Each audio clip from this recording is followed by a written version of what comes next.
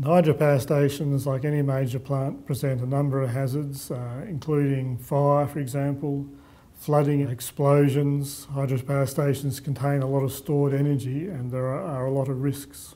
Safety doesn't happen just by accident and it needs to be designed in. The safety risks need to be identified and mitigating actions put in place to address the safety risks. Some of the key aspects for designing safer hydropower stations include evacuation. It's always important to provide means of evacuation to get people away from the danger.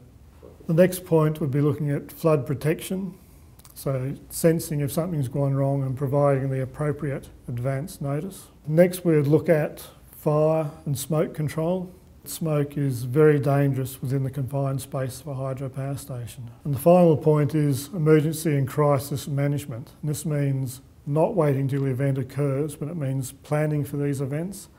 It means having trained teams available and those teams having rehearsed their response to an emergency.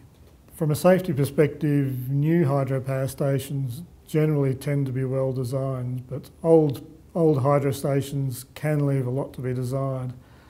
They were designed at a time or in areas where safety wasn't of prime importance, and insurers involved in a lot of work assessing older power stations and providing solutions to improve their safety.